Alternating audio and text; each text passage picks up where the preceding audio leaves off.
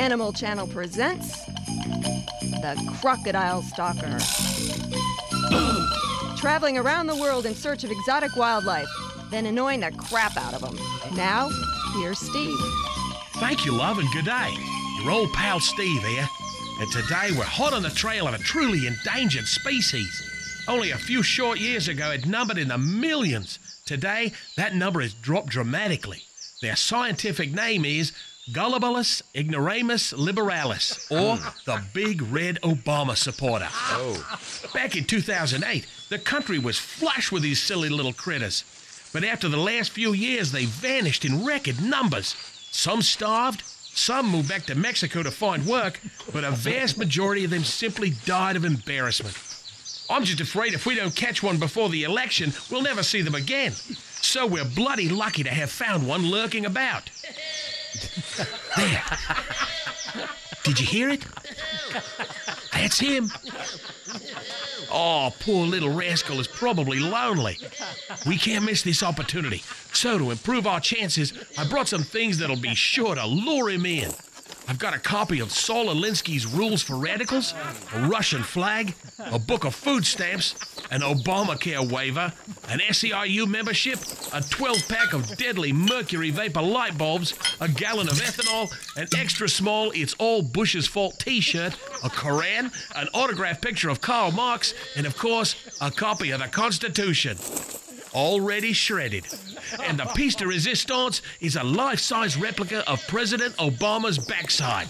That's the capper. When our little fella goes to put his nose in there, and he surely will, the trap will be sprung and we'll have him. Crikey, he's nearly upon us. Let's get out of sight. Just look at him. I've never seen one up close. Kind of pathetic looking.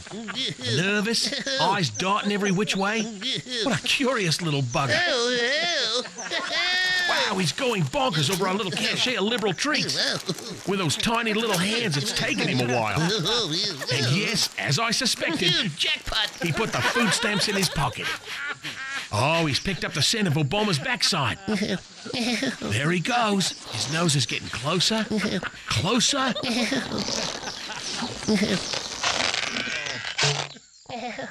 It's in, now. Got him. Oh, wow, look at him wiggle. Poor little guy never stood a chance.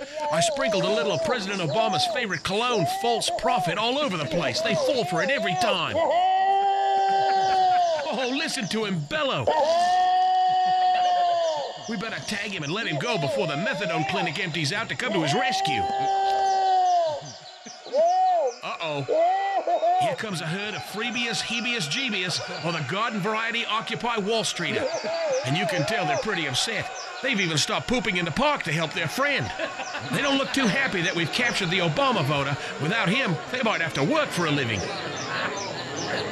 All right now, fellas, simmer down. Here's your little buddy. Now, hold on a second. There's 25 of you and only one of me. You blokes wouldn't take advantage of those odds, would you? Whoa! Not the face, not the face! I guess they would. Thankfully, I was ready for this.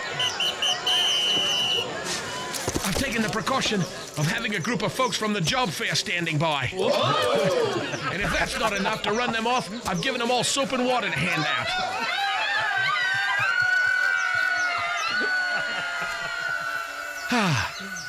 Well, the freeloaders didn't like that one bit. Whew!